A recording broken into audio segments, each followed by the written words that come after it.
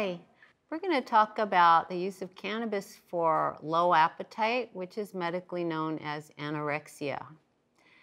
But you can use cannabis for a whole range of low appetite conditions, just ranging from someone who has a high metabolism and doesn't really eat enough to keep their weight up, all the way through people with cancer who lose their appetite due to chemotherapy, possibly for HIV patients on suppressant drugs that ruin their appetite, and even into a full-blown case of anorexia, such as anorexia nervosa, which is actually a panic, obsessive, compulsive disorder syndrome. So that's going to require a different kind of cannabis.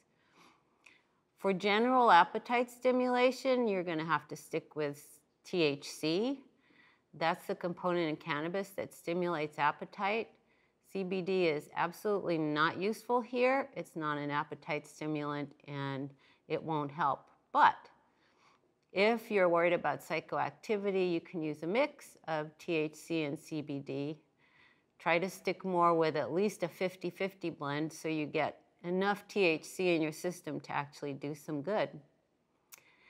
If you're trying to stimulate your appetite 3 or 4 times a day, obviously edibles might not be the best way to go because they last 8 to 10 hours. So a typical routine for appetite stimulation is to have a couple of puffs of vaporized THC or even smoked THC before each meal. That'll come on in about 10 to 15 minutes and your appetite should go up.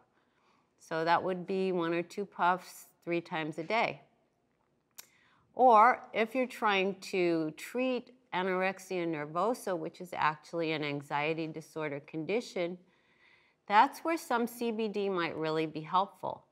Because as the patient calms down and is less worried, then some of their natural appetite might have a chance to surface.